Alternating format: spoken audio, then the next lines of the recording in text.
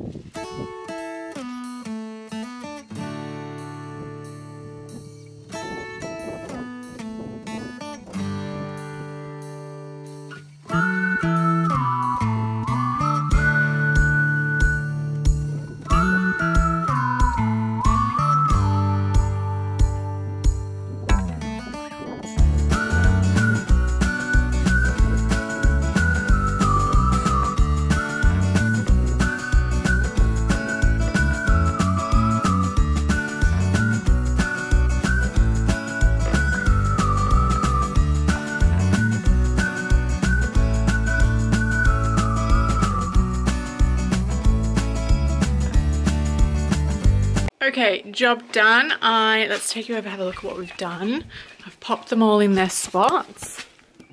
So, in here is our snow peas and sugar snap peas. Oh, and I've just got them in my milk carton one because even though technically those ones back there could all come out and I could use the green trays, well, these work just as well. That's my version of a humidity. If they don't pop up, then I will take them out of that and swap them into the other ones. This one, Macy has super kindly already stolen my marker and the humidity dome, which this was sweet pea early prolific, so the picture of the actual packet, the seed packet that had a picture on it, so we'll dome them back up. This one is Mammoth Choice. Sorry, this one's Mammoth Choice. I'll pop a picture up. Then we also had Spencer Mix and Bijou Mix. Bijou? Bougie? I don't know. Mix. And yeah, that's this job done.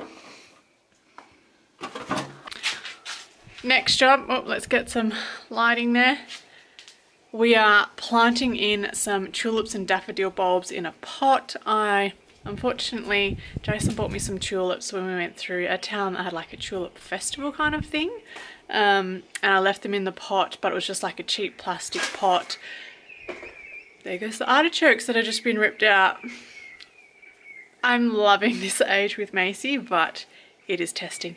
Thankfully, I have a spot that I was already planning to put them, and the reason she has tipped them out is because I had just gone through and tipped out all the old seed, all the old potting mix where the seed didn't start. So she watched me do that, so but I just got to remember that. As I was saying, yes, so he bought me 3 beautiful purple tulips last season. 2 popped up and I could tell they weren't very happy, so I thought, oh, are they gonna come back? Unfortunately, I dug them up about a week ago and they had rotted. So, and strangely enough, the ants had actually were going inside them. I don't know if they were gonna make a nest in them or they were eating out the rotten bit. I have no idea. Very, very strange to me. And yes, I'm sporting some extremely dark hair. My regrowth is beyond overdue, but you know, these things happen. So let's put up these tulips. I'm going to try something different where I actually pop some pansies, tansies, something on top as well, because I want something pretty out my window. It took me a long time to find this to figure out the location that I wanted. I was either going to pop them here where it is, because then my kitchen window is just right behind, and I don't mind the simplicity from the top pot to the bottom pot. In saying that, I don't love that nearly every pole has some pots at the bottom, so if I don't love it here, it's going to go out by the side door that I'll walk past. So helpful. Aren't you so helpful? Have you just stolen all of my bulbs? Alright, let's get into it. A side note, because I'll time-lapse most of this so you don't have to watch it, but I bought some premium potting mix only because I couldn't get my usual cheapest stuff because I wasn't heading down south. And so this was like just over double the price of what I normally spend. And to be honest, I'm a little bit disappointed. It has a lot of rocks in it, and like quite large chunks of like wood, which, you know, I'm kind of like, well, if I'm spending over double the normal price, then I kind of expect it to be a bit nicer. I must admit the soft parts of it is nice and probably nicer than the cheaper stuff, but I was expecting a lot better for the price. Anyone who lives rurally will understand me. Birds keep chewing off my plants. Thank you. Okay, where'd you put the bulb, boo-boo? Okay. So the type that we are using, I just got these from Bunnings, so a daffodil delangash. I am kicking myself. I actually had found like a bulk supply place and it had gone on sale for tulips and daffodils, and I did not get it in time. So, and then the next lot we're doing, I see why now I've not filmed in a while. I love my little helper, but trying to film and do and little helper is a lot of hard work. Mine. Tulip. Mine.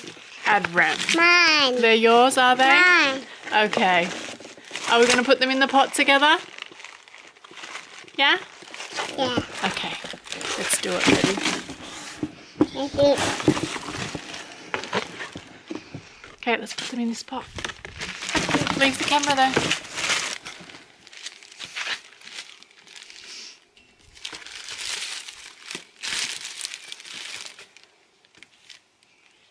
Okay. Leave it there. No, no, thank you.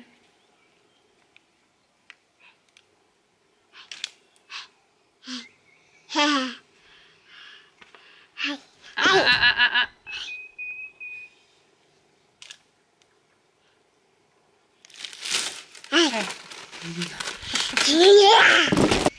I'll put these in. So planting them, oh my god. First thing we want to do is make sure pointy end up, this bit down, that way. I can't see if you do it that way. Come around here. Come around that way. There we go. Mama. All right. This is what we've done. Pop them all in. Hopefully they'll stay. I'm going to cover it with dirt, pretty much right to the top. Oh, let's keep it up the right way. And then we'll pop the other ones in.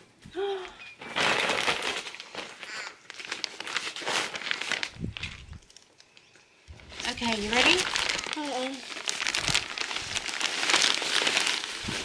Oh.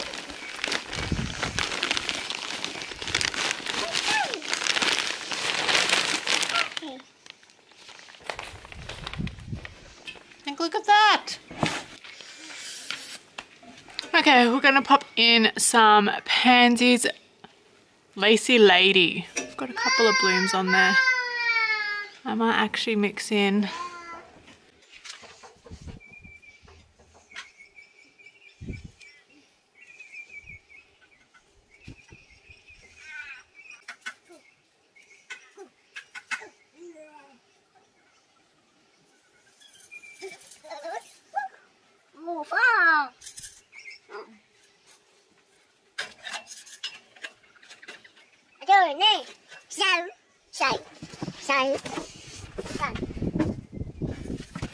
Alright, she's looking a bit sparse, but we'll give it some water, some food, and we'll see how she goes. If not, I do actually have some alyssum that I can bulb it out with. Alright, now I think this might be the final outside job of the day. Yep, I think it's going to have to be. I really wanted to get a couple of trees in and fill some garden beds, fill another area, but it's way past it. It's time to start going inside. But let's pop on down to the veggie patch. You guys haven't seen this yet. I'm going to show you from a distance because we struggle here really badly. Gosh, I'm looking worse for wear. Really badly with 28s chewing stuff off. Now, I will eventually show you a new garden bed. It was kind of already established, but nothing was in it really. But not today. When I tell you the 28s demolished nearly every single thing I put in there, and so I bought this like reflective tape, and so it makes noise in the wind and when it flaps and shines, because I've heard like CDs work. Macy's just having a great old time. I popped this on a few trees that they went mad on, and it worked really well. If a plant does not have it on it, they don't care that the next plant has it, they're in there. So my veggie patch, I'd popped it on my tomatoes and they hadn't seemed to touch them. My beans have all popped up and I was getting really good growth on them. I just went down to check it then and they've like chewed 3 of them off. So my father-in-law bought me some bird netting. I'm gonna go chuck that over there to help because we're not about this life. So come on.